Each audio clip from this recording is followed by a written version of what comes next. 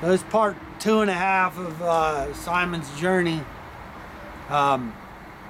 Around the year 1999 or maybe 2000, he released an epic album called Honky that included the great Bruce Duff from the Ads and countless other Los Angeles bands.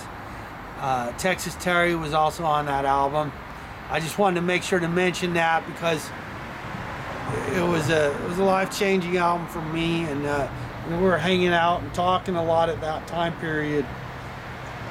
And you know, I think Conquer Worm really got him interested in playing music again, and I think it helped with the making of that album Honky. You can get a hold of that album. I think it's available on Spotify and iTunes and all that. I just wanted to mention that one. I failed to earlier. It was part 2.5, signing off on that.